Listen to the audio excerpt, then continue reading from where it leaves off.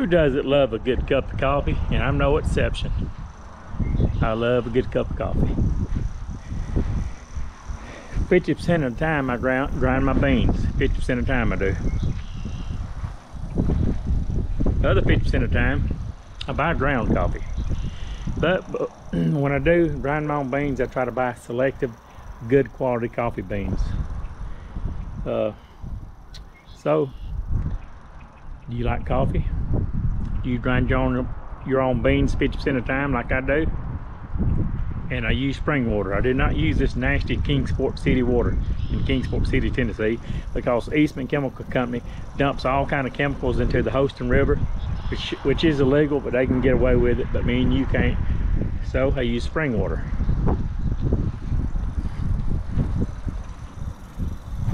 It's windy.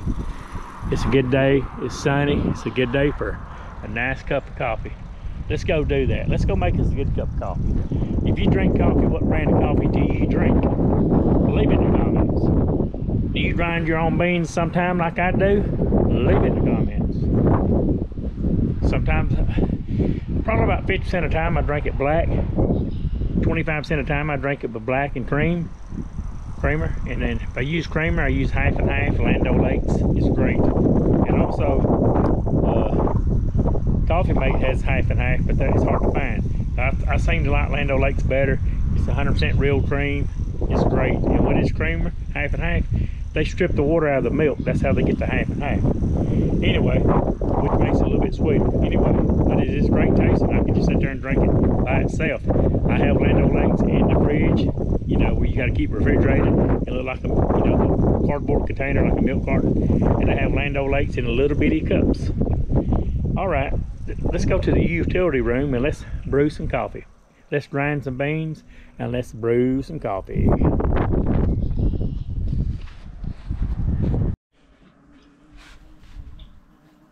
For starters, you want good quality coffee, good quality coffee beans, and that's what I have here with this San Francisco Bay coffee, a Rogers Family Company, 100% Columbian coffee. They have like 4, 5, 6 different types, and on the back it tells you all about it. They're out of California. It's been family owned. It says right here on the end. Hold on one second. Let's find out right here. Now, I bought this, it was completely full. It was a huge bag about 2.5 weeks ago, and I have ground them beans all the way down almost to where I've only got a quarter percent of the bag left. It says on the front of the bag, established 1979, San Francisco Bay Coffee Company, a Rogers family, 1979 established. On the side around here, it tells you they, over 20 years, your support, talking about buying these, their products, has donated more than 10 million coffee beans to farmers. Also on the side it says, for over 20 years, your support of our products has allowed us to donate more than 10 million coffee beans to farmers, build and start 12 community medical centers, start 63 schools, construct 1,700 housing complexes. And I said, it said 10 million coffee beans. It says 10 million coffee trees. Let me get that right. Trees, T-R-E-E-S. All right, well, first thing we want to do, my friends, is start with some fresh water. And what kind I'm going to use today, I use usually 2 kind of spring waters, Deer Park and Cumberland Gap, which comes out of Cumberland Gap, you know, park. Right here, which is in like 3 states, the Cumberland Gap Park. All right, that's and Cumberland Gap water is by the Coca-Cola company. This is Deer Park. So I use Deer Park, which tastes very great. Now let's do this. First thing you want to do is pour your water into the coffee brewer, coffee maker. Fill it up so you get an adequate amount, which will make a large cup of coffee. Second thing we got to do is take these coffee beans, place it in this Krups coffee grinder, and let's grind away. And what I do is I go ahead and grind enough, because I drink several cups a day. I will pour enough in this Krups coffee grinder to last me the rest of the day. Let's do that. It's pretty much, I fill it almost completely up. There we go. About a ½ cup of beans. Fold it back over and put some kind of clips on it. And if you'll notice, I've got 2 metal clips like this, used for chips or from coffee. And I only cut one edge of the coffee bag, so when I fold it over, the only thing you got to really clip is this right here. See, I've only cut one edge. All right, well, let's grind these beans. And before I grind these beans, what would I like to say? These coffee beans smell heavenly. These coffee beans smell heavenly delicious. Look at the quality of these beans. I'm going to have to go inside and cut the air off. The air conditioner just cut on, so it will not be making a lot of noise in my video. But these coffee beans smell heavenly delicious. You smell the flavor just by sniffing it. It smells like pure heaven. Heavenly delicious. They roasted to perfection, it smells like. Alright. This air conditioner just cut on, so I'm going inside to knock this off temporarily, and I'll be back so it will not interfere with my video. Right here on the Big Old Show. Let's place the lid back on top of this coffee grinder. Easy peasy. Krups. Paid $13 for this at Walmart about 3 years ago. Now they're like 18. You know, everything's went up. To grind this, all you do is push this little black lever on the front of this top. Right here. Watch this. It's just like magic.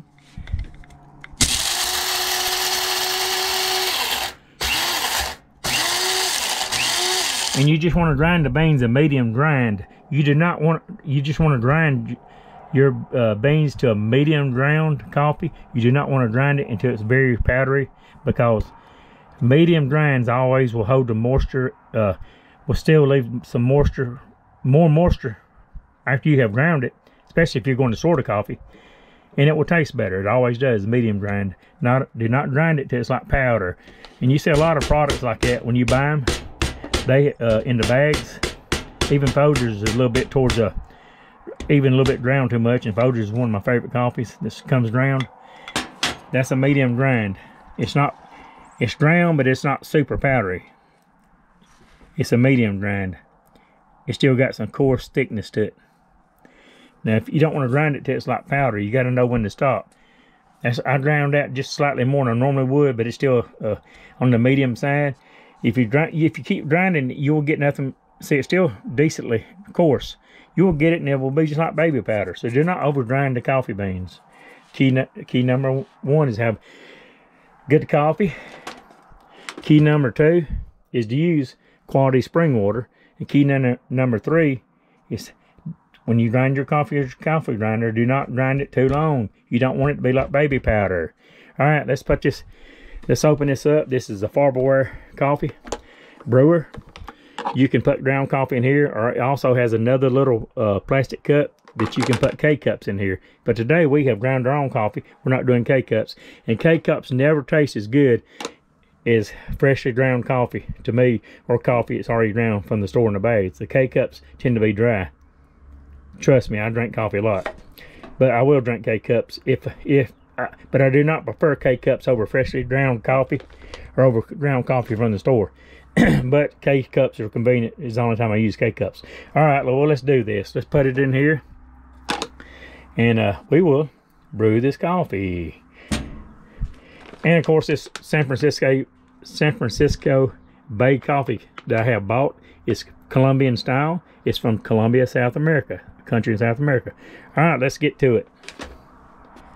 And this is how I place the coffee in this little coffee filter. Let me unplug it first. I unplug the grinder. And I pour it just like this right here. Real slow. Really slow. Not real, really slow. So you do not spill any coffee. Get it right there and just pour it slow until you get the desired amount. And if you don't want to do it that way and take a risk of spilling any, do it like this. Number 2. Take a spoon. And you can spoon it out and shout. That's what I'm about. I want about 1.5 teaspoons. I do not like, the more coffee you put in here, the stronger the coffee will be. And this is a 16-ounce cup, so I want about 1.5 teaspoons. It's a medium. This is a medium roast coffee. If you put more, it will make it taste like a dark roast and bitter. So the key is to put the right amount. Let's do it. 1.5 teaspoons to this San Francisco Bay Coffee, Columbian version. 1.5 teaspoons to 16 ounces of water is the way I roll. Alrighty. Let's place it in here. Just like magic. Number 5, place your cup here. And I'm going to, first I will taste it without any sugar, without any creamer. And I think today I'm just going to drink it black. But I just brought this out here to show you. I use this right here, which is great sugar, Domino, and Land O'Lakes. A full box, never been opened, 24. This is like $2.29, $2.24 at Walmart. Not bad for 24. I like to buy the 48 packs because you can get 48 for like $4.79, but they didn't have it, so I had to go for the 24 pack for about $2.49. It's $2.47, $2.49, and I have 2 left over from another container. All right, well, let's place the spoon away from the grinder. And the key, shake this like this. It gets the coffee grounds down. Place your top back on there. I will pour it into something later. And I really prefer to use a spoon because if you don't, see, you will spill a little bit of coffee grinds. No big deal. The reason I come out to the utility room, I have a 6-year-old daughter, and she can get very noisy. And I do not want to stand over here in the super bright sunlight. Not right now anyway. The wind's blowing things around, so I'll be right back. Okay, my friends, since the coffee's in the coffee container right here, close this lid up. Place this wherever, this right here, this drain tray can be adjustable to whatever size cup you need it to hold. Mine, 16 ounce, should go about right there. 22 ounce, large cup down here. I go in the center with this 16 ounce cup. No, I don't dip snug. Place it right here. Go over here and select 16 ounces. But the thing about this is, this coffee barberware coffee brewer coffee station, you can only get 6 ounces, 8 ounces, 10 ounces, and 12 ounces. I mean 6, 8, 10, 12, 14. Let's go for the 14 ounce. I think, if I'm not mistaken, this is a 16 ounce cup, if I'm not mistaken. Of course, it usually tells you on the bottom. It says J16, so it's a 16 ounce cup. I should never doubt my brains. All right, select with the top button, you select the ounces, push the bottom. K-cup in the center. After you select the ounces, if it was K-cup, you'd push the center, but it's not K-cup, so we're going to push the bottom. Ground coffee. It's just like magic. Do-do-do. Magic on a sunny day. Magic on a sunny day. That coffee is brewing. Oh, that coffee is brewing. It's just like magic on a sunny day. That coffee is brewing. That coffee is brewing. I smell that coffee, and it smells so, so good. This brewing, hot, steaming, delicious brewing coffee smells so good in the neighborhood. That's what I'm talking about. Can you smell what your boy the Big O is brewing from your neck of the woods? Seriously, my friends, that's the real question. Can you smell what your boy the Big O is brewing from your neck of the woods? I can smell it. Well, the coffee's brewing. See it? Can you look at the steam coming off of it? That's what I'm talking about. See this steam? And over here on the side is your water tank, where you pour your water when you take this cover off up here. You can see it was up here, up right in here. Now the water's all the way down to here. Because as it brews, it takes this water, cold water, cool water, and turns it into hot water. It sends it over the coffee the ground coffee, and it goes down into the cup.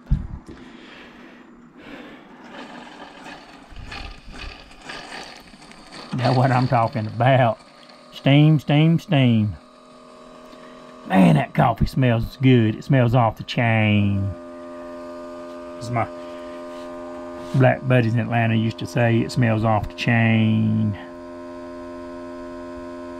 Alright, Let's do it like Nike. It's time for a taste test. Let's step out into the... When I walked outside from the darkness of the movie house into the bright sunlight, I had two things on my mind: Paul Newman and a ride home. That's the opening line to the book The Outsiders by S.E. Hinton. Alright, let's get on to coffee review. I read that book.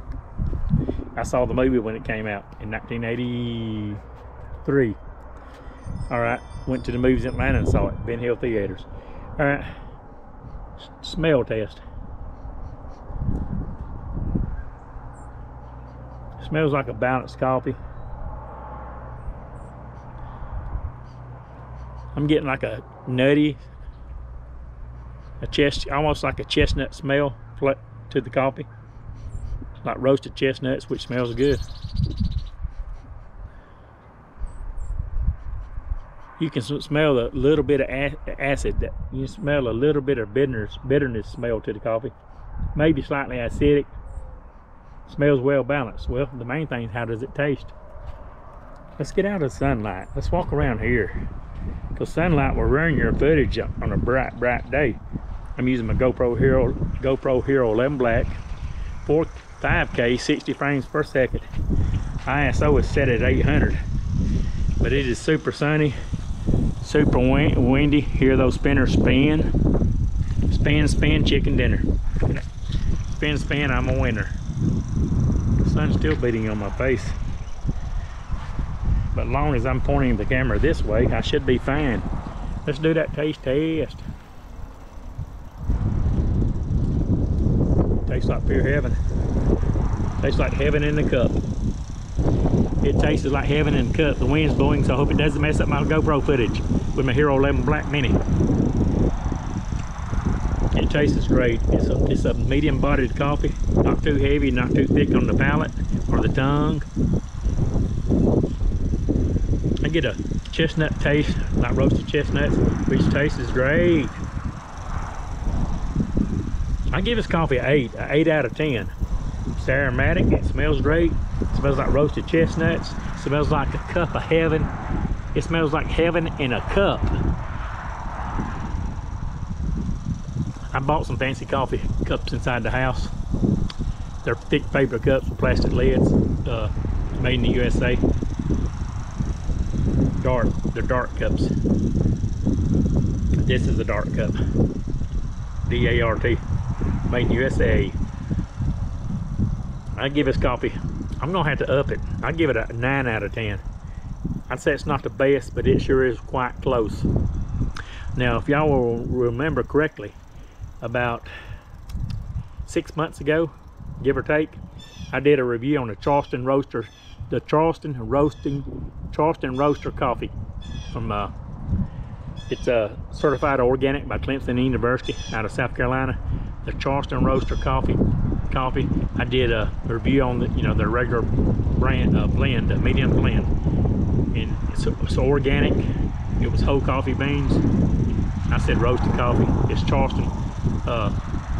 Charleston Coffee Roasters. That's the name of the company, whatever. But I bought the whole beans. Oh man, it was good. I gave it a 10. This gets a 9. It's very close to that Charleston Roaster coffee, but this gets a 9. It's great. Well, I mean, perfect. You don't need no cream. You don't need no sugar. I'm going to enjoy my cup of coffee on this windy, sunny day. The wind's blowing. Hope you can hear my big mouth, because I got the biggest mouth in the South. Just smell it. Can you smell what your boy, the big O, is drinking from your neck of the woods? Now that's what I'm talking about. I love everybody. Be happy, be positive, be focused, be energetic, dramatic, persuasive, articulate, egotistical, be bold, be courageous. Walk like you're on the world if you are a YouTube vlogger. Walk like you're on the world, because it's a free world in the United States. We can do what we want to do as long as it's within the confines of the law. And Be happy, wise, and focused. Stay away from negative people. Always try to do the right thing. And I will see you all on down the road.